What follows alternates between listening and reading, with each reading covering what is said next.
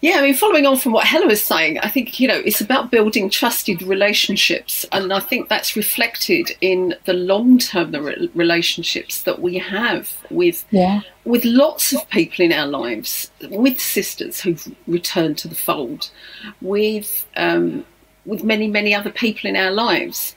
I think the most important thing about leadership for me is honesty and integrity plus values equals trust.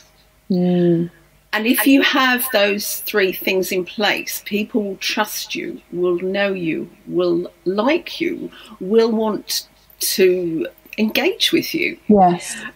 So, as Hela said, it's not about standing on a podium. It's about building those relationships, about making sure that people are on board with what you're doing.